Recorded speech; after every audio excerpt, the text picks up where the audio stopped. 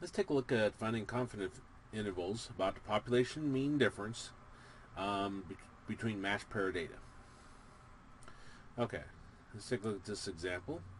Given reaction time to red and reaction time to blue, create a 99% confidence interval about the population mean difference between red and blue. Then we got some red values, and then we got some blue values. Okay, well, let's go into statistics 1 var and press enter on it. And in D1, we're going to put in our red values. And the reason why is because it says the population mean difference between red and blue. Red comes first here, so red is what we're going to put first.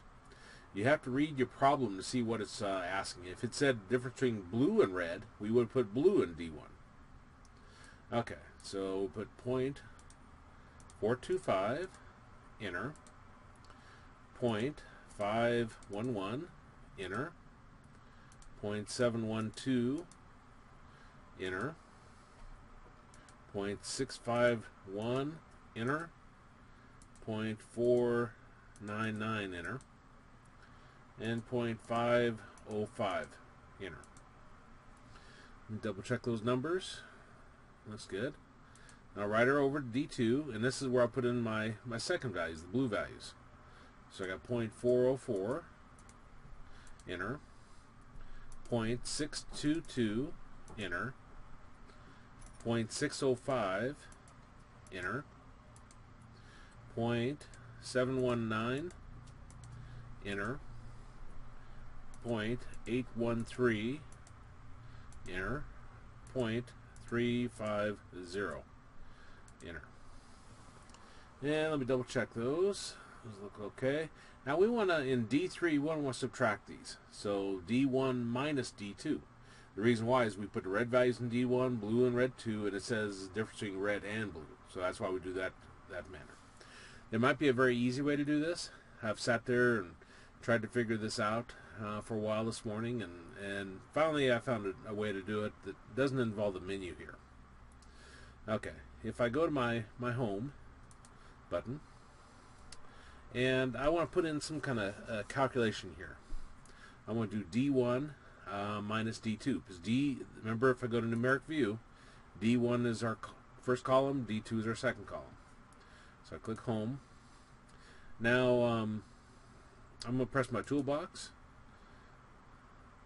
and then I'll push my, actually I want vars, no idea.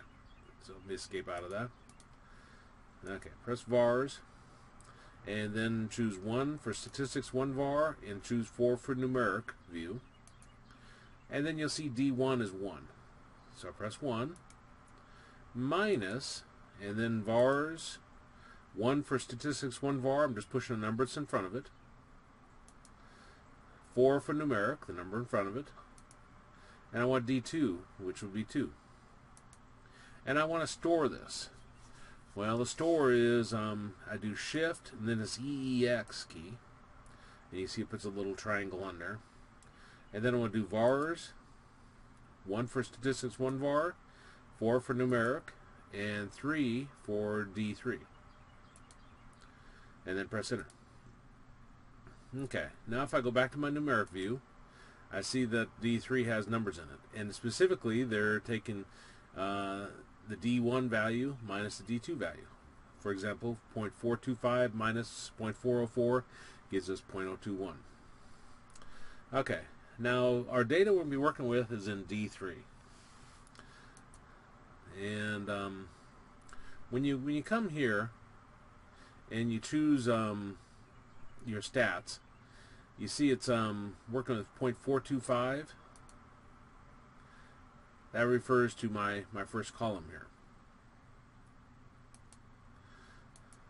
If I choose column here, and it says column count, well, we got 3 columns, but if I choose 1, it's still working off of that. So realize that you can't get your summary statistics directly off of that, because what we want to go off of is off of D3. Now there's ways around that. We could have put our red values in D2 and our blue values in D3 and did the calculation D2 minus D3 and stored in D1.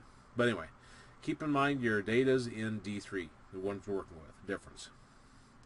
Okay, I'll press my apps, and I'll go to inference. Press enter. And we want confidence interval, so if it isn't already selected, you press enter, you highlight confidence interval, and then you press enter. And go down to type and press enter. The one we want is the tint 1 mu. That's population mean. And you may have to down arrow to get it down to there. Once you got it highlighted, you just press enter. Okay, and then we go on to plot as a graph. And if I go to numeric here, we want to bring in X bar, S, and N.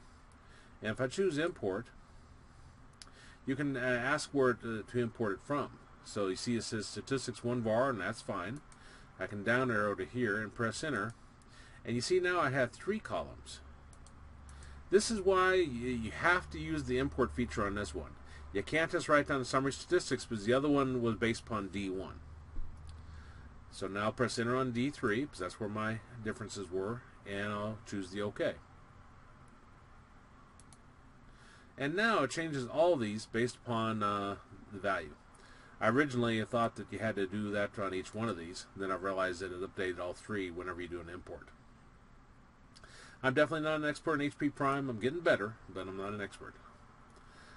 Create a 99% confidence interval. So here I'm going to put in my 0.99, enter, and I want to choose calculate. And lower and upper is going to be our answer. Now let me get over here and write this down. Okay, I'll take it to 2 decimal places I guess. Negative 0.31, comma, 0.24. Now again, we're saying that how we interpret that is we're 99% confident that the true value of the differences between red and blue falls somewhere in this range. Okay, then I'll click OK to get out of this, and press apps to go back to your main menu. In this video, we took a look at how to find a confidence interval of the differences between matched pair data with mean.